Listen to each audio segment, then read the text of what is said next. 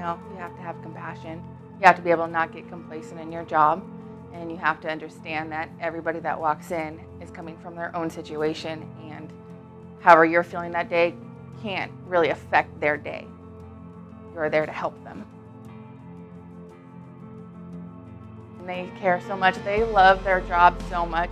And it really comes through with their learning and their teaching, their passion for it. Everyone from financial aid to instructors, how they really care about this. Part of being a radiographer, watching your images, watching your work and your hard work come up on the screen. Even when we're doing labs and watching us position the phantoms and then taking the image and seeing it come out, really